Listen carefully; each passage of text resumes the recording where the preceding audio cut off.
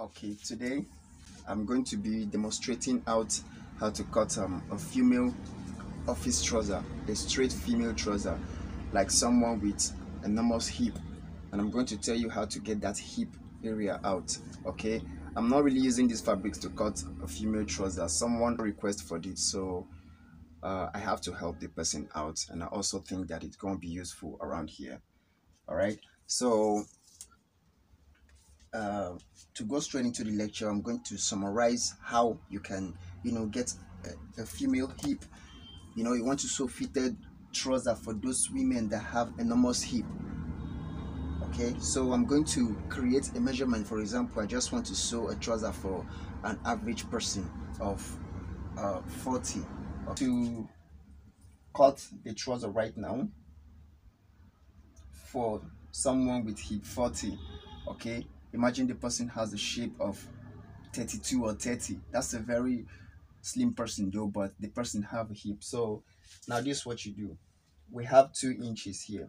Okay, if the more bigger the person hip is, you increase this measurement. Okay, so let's assume now we have 1 inches here for someone of that hip 40, and then they have shape of 32. So around here you're going to mark 1.5 inches. All right, so you have the 1.5 inches here. If the trouser actually have a band, a waistband, you're going to extend 1 inches, your tape 1 inches, you're going to extend it out, right? But if the trouser is bandless, you have to shift your tape in and extend 0.5 inches of the fabric out. Okay, so in this case now, let's just assume that there is a band on it. Then we extend 1 inches out. Then you place the whole tape. All right, so let's just say the person measurement is 40.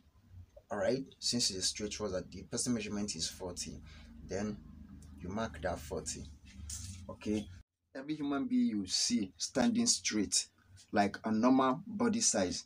Okay, this 20 here is half of the person's lower body from the waist itself, not from tummy, from waist.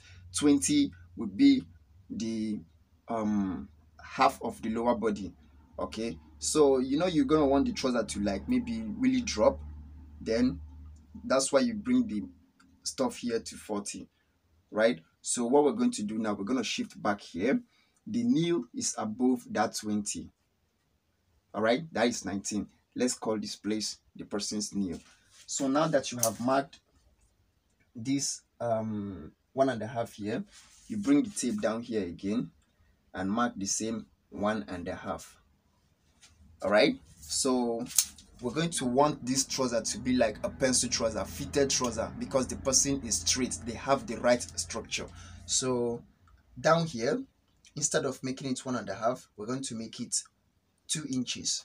Okay, because the trouser is supposed to be coming like this. All right, so as it's coming down, it's getting narrow. Then, but if it's a male trouser, since here is 1.5 or 1 inches, here also is going to be 1 inches, because a male trouser is not going to be that pencil by the side. It actually have to go straight. That's what they call it on English trouser.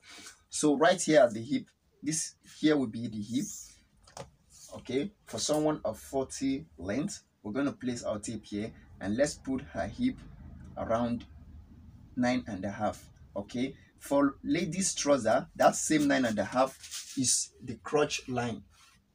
Okay, a lot of people ask questions like, how do I get crotch measurements? How do I get crotch measurements? For a female trouser have to be tight. All right, I don't know how to explain this, because if ladies don't actually have in between the legs, sorry, it's actually have to be tight, so that the way it goes around the legs, they can move freely. But for men, it's not like that. A man trouser on, they have to be free in case he need to open his leg wide, so he can do that. But for a lady, it just have to be normal. So this 9 inches now is the hip measurement. At the same time, it's going to be the crotch line. In case you want to do something like this, you can follow the pattern if you don't know any other pattern. Okay, so right now, this hip here, you try to identify from hip here. You see, you don't you this is the hip line. This is how you come straight with your chalk. From here you go straight, then from here also you're coming back, just as if like you're cutting a skirt. Okay, you can see the hip is becoming okay right now. Okay, so if you cannot draw this line downward straight, it's not a problem. You can place a ruler here and take it back. Okay, this is a female straight trouser, the side that we are defining right now. Okay, so this is the length, and you have folding allowance. Okay, so if you want to cut a palazzo trouser, you're still going to use the same pattern, but this 1.5 inches you measure here, you have to shift it inside, because if the palazzo trouser side here and here, this particular one need to, you know, extend out to this place.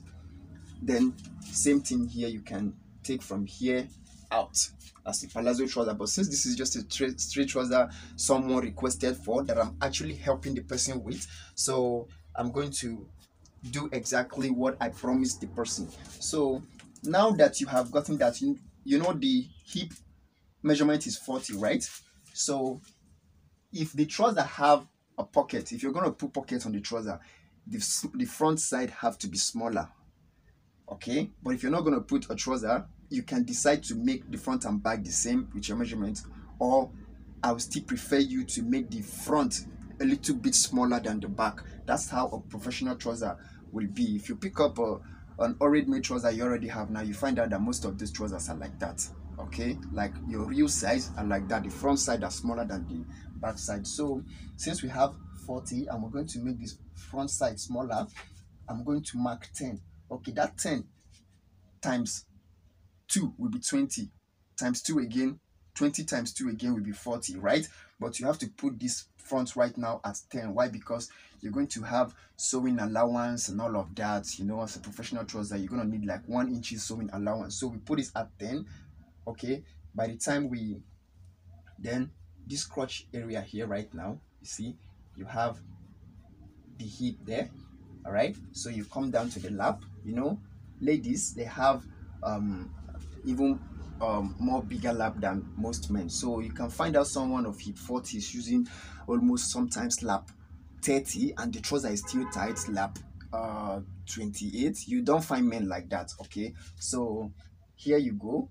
I'm gonna put this right now. This is 26, right, for only the front, the lap of the front alone. Then you mark this place. Okay, this is the under crotch area here, and you shift down a little bit, like maybe 3 inches is where the lap will be located, which is 26 right here. Now then you take the line up there. Okay, so right here at the new area, okay, this place is supposed to be the new, but you're going to shift your tape downward here. So whatever you have, 18 or anything, any measurement you have for the new, then you draw it. And then whatever you want the wideness of the trouser to be, for example, the trouser is kind of a slacking material, you can make it 6. Then if you make it 6, from here to here now is 6, then you take it straight back, and then this is the full length, and you have the allowance for folding it in right here. Okay, so now the waist, we say we got 32, so right here we still have 32 plus, you know, the sewing allowance and all of that. Okay, you know, this 32 that I have here right now, I'm marking 32. I'm marking the normal measurement on the front. Why? Because the back is going to be wider than the front by 2 inches. Okay, so now from here, this is where you got your hip measurement, which is 10. All right, you got hip measurement which is 10 from here. Then you take the line off straight. Okay, you see the basics right now. Okay, this is the hip. Right here we have above the new, and let's put the new here. Okay, this is half of the body, the person's body. All right, the measurement of any human being, you see, you know, the waist is half of the full body. Okay, the waist part of human being is half of full body. Then the from the waist there downward, the nail is half of the lower part of the body.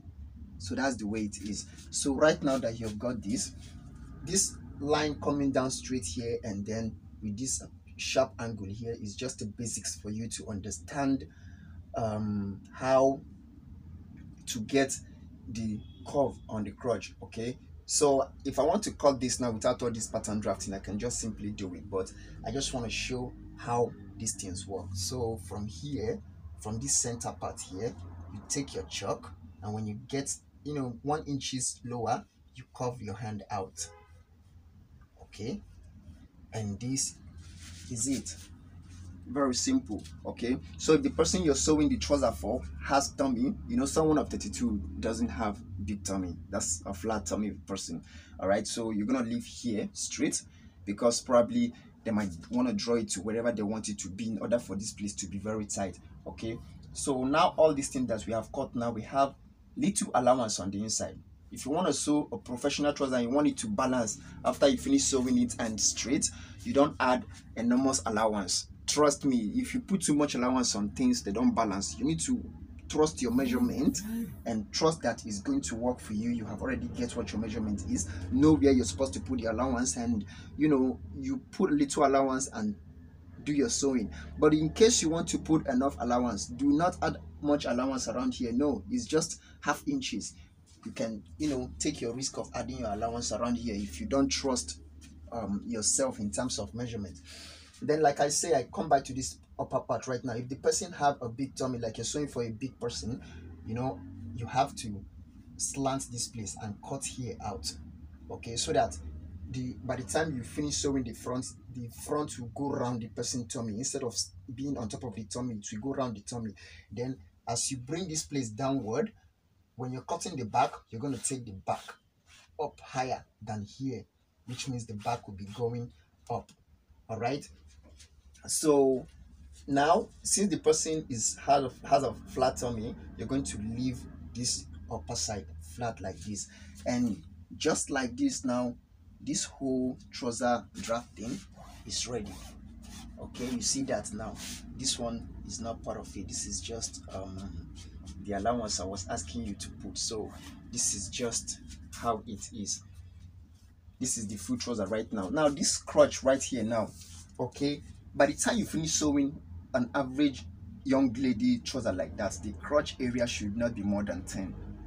Okay, but if you're sewing for a man of that same measurement, it have to go to 14, because a man need a space to drop there. You understand what I'm saying? Drop it there. As a man, we need a space to drop, to open our leg for, but ladies, they don't need stuff like that. They want things to be tight when they really want it to be tight at the upper side, except they are sewing a free trouser. So from here to here should not be more than 10 by the time we finish sewing the stuff. And if you see it right now, you see this way it ends here, which is 10 inches, and we have allowance here. The stuff end here as 10 inches, and we have allowance here. So if you finish cutting this whole front right now, okay, if you finish cutting this whole front, this is the leftover material, okay, and you can see now here is wider than this place. So what you're going to do, this hip area that is wide, you're going to turn the material the other way around and make sure this smaller part, this hip area, is coming here, while this small part now is coming down here. So when you finish doing that, you're going to cut the back. You're going to use here to cut the back side, but when you get to the crotch area, you're not going to shift the back in like this. The back one is going to come straight like this. Okay, this is how the back go. All right, so if the person have a very big butt, you still shift it in a little bit, but the back is going to be wider. So when you finish cutting, using it to cut this side to cut the back, you're going to shift the front a little bit and add 2 inches by the side of the back.